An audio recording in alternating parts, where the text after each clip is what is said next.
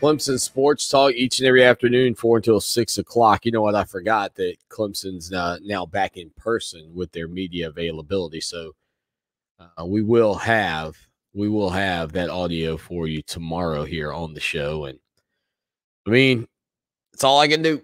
I forgot. You know, they had a incident with the media, and not a bad incident, but COVID incident, I guess, and they were going to do things virtually, and I was still thinking that we were in the virtual protocol, but we are not. We are back to doing it live and in person. So, again, talking about that, I don't know why I keep wanting to say Dabo Swanny, Danny Ford, and Vince Dooley,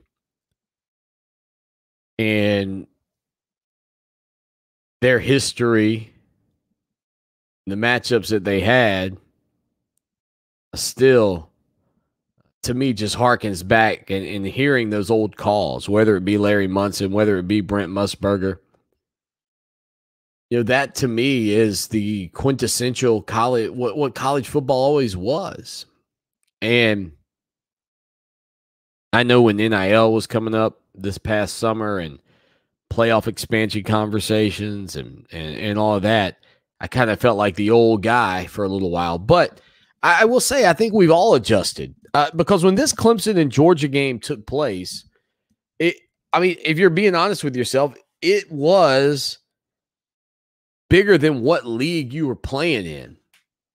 Like, I think that the whole mindset of your league and how valuable it is and all that came more recently and really, I think, expanded once you got rid of these bowl tie-ins, because when I think back to it,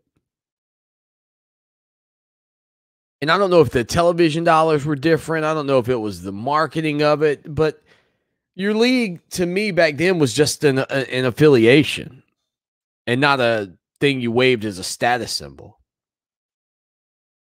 And now it's really become more of a status symbol for whatever reason. And I think a part of it is because if you can create the myth that your league is better than everybody else's, then you create a benefit of the doubt for your league.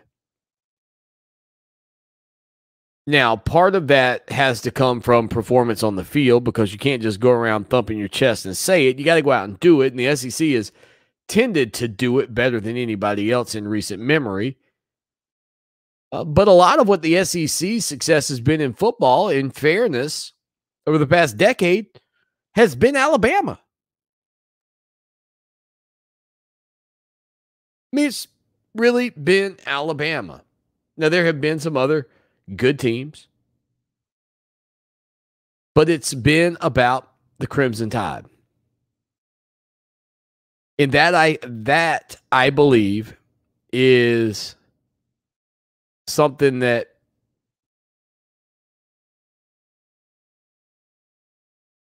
I think is forgotten by a lot of the people in the SEC, because this league has had a great run of success.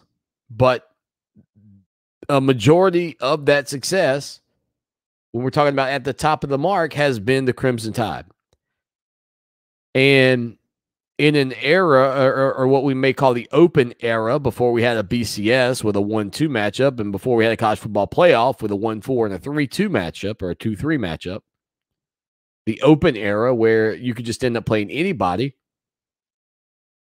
it might be tough to win the title, because if you were number 2 in the country and you didn't get a shot at playing number 1, then even on your best day, if number 1 won their game and you won your game, you still finished second. And I think that kept people from being as rah-rah about their conference. But now with playoff spots on the line, you want to rah-rah your league. You want your league to be seen as good, because when you get a chance to stick 2 teams in, you want to have the advantage.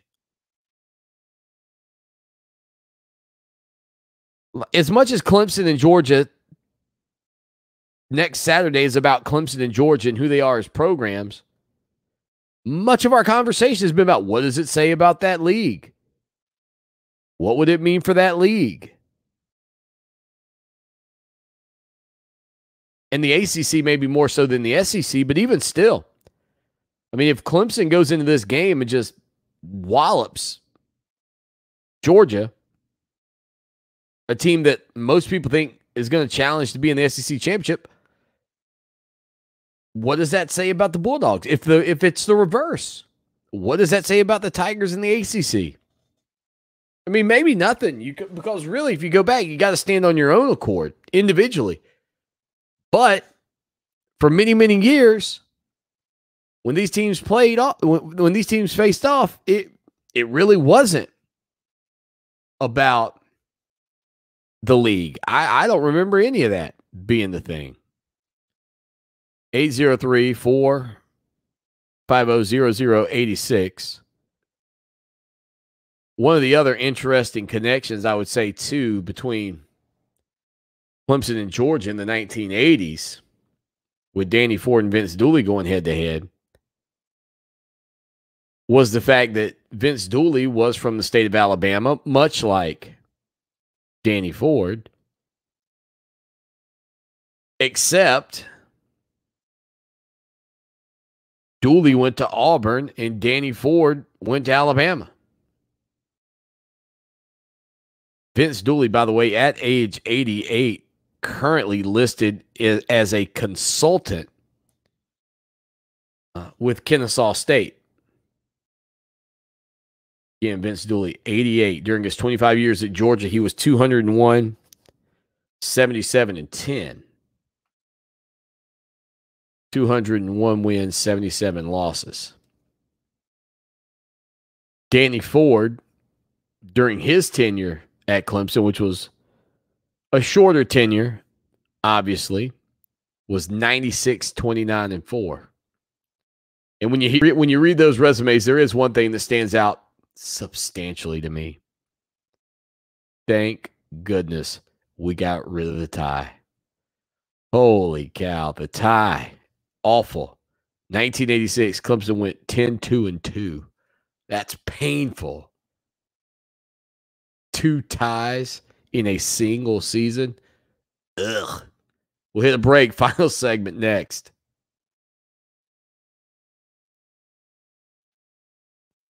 I'm Mark Morial, President